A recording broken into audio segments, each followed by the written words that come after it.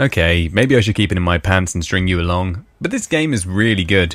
So sit back and let me explain why you should buy it. Armillo is an action platformer created by Fuzzy Wuzzy Games, with developers previously employed by EA and Radical Entertainment, who I didn't know by name, but they're the guys behind Prototype and the recent Crash Bandicoot games amongst others.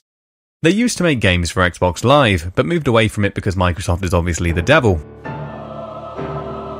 Okay, not really, the Wii U is apparently just a better fit.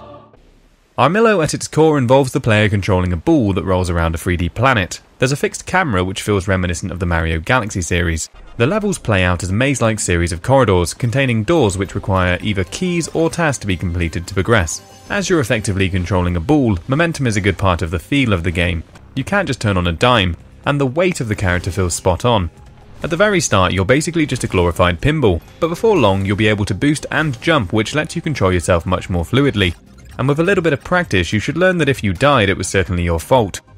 You know how some games feel patronising?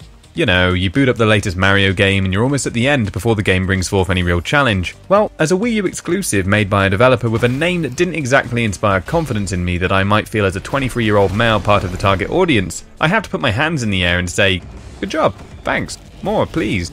At first glance, the visuals and mechanic of rolling ball on rails looked pretty rudimentary, and I wasn't optimistic it'd be much more than shovelware. I definitely didn't think it would appeal so strongly to someone who relishes the hard parts of platforming games. Oh, how wrong I was. I mean, it definitely isn't complex, but it should easily provide even a hardened gamer with 6 hours of compelling, non-repetitive and refreshing platforming. Armillo absolutely nails the difficulty curve. The early levels are slightly challenging and you shouldn't expect to get gold first time every time. Now, it doesn't ever get Meat Boy levels of difficult, but a couple of the special stages did cause me to involuntarily laugh at how hard and reasonable the task in front of me was. If you purchase the health and life upgrades, you'll probably be able to beat the harder levels in an ugly way with just a few tries, but you'll need to do it pretty if you want a gold medal. And that'll take some serious concentration and effort, as a single hit can scupper your plans. Each level has 3 things to get, stuff to spend, things to rescue, and a special stage to unlock. It's rewarding getting it all, and it won't all be achieved on a single run. This is definitely a game to 100%, and it knows when to hold your hand, and when to give you a shove and tell you that you should have jumped, you big idiot. Visually, the game isn't as polished as expensive games. Really, the graphics are adequate, bordering on good. Whilst the lava motif was a bit monotonous at times, there are other environments, and the game certainly makes an effort to switch between them frequently. There's a Candyland, some sci-fi stuff, a castle. Honestly, what you see in the previews may not be doing it justice. Also, there's one huge factor that makes the visuals much more appealing. The story. Yeah, I guess that's kind of cheating, but the characters are great. They aren't hugely developed, but the confidence of the writers to drop you in without over-justifying anything pays dividends. I can't think of a single character in the game who didn't need to be there, and the characterization makes the visuals much more endearing. There are maybe a few groaners when it comes to gags, but I mean that in a good way. There was no sense that the writers or artists are just trying to tick boxes to make you feel all gooey inside. There's even a cross-promotion gag on one bonus stage that stung as an EU resident, but it's all delivered with heart.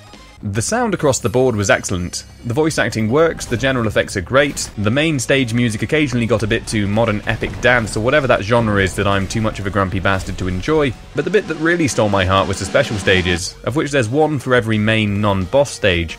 They all have chiptune music, and as you see, play on a 2D plane. These levels could easily have worn thin, but they put the same attention to detail to making things not feel repetitive as they did into the main game. They really are great. You can try to finish them collecting all of the energy blobs, or you can run to the end. The former helps you unlock more things, and the latter contributes way more to achieving a gold on these stages. One major gripe I have, and really the only gripe I have, was the frame drops. They were pretty consistent in a few areas. One time I struggled on a particularly tricky bit of platforming because it felt like I was on ice. But the next time I tried it, there was no slowdown and it made it much more manageable. The problem doesn't come up a lot, but I have to admit that at its worst it did give me a headache, so I really hope they can iron that out somehow. There are also some bugs, but not ones that should dissuade you from buying the game, since the developers have already stated that they're working on a patch. Basically, I was unable to get gold on many of the special stages, even if my score was way above what I needed. On some it worked and on others it didn't. There are also reports of some people not getting an enemy spawn required to unlock a special zone on one of the levels. I really could talk at length about this game, but I don't want to give too much away.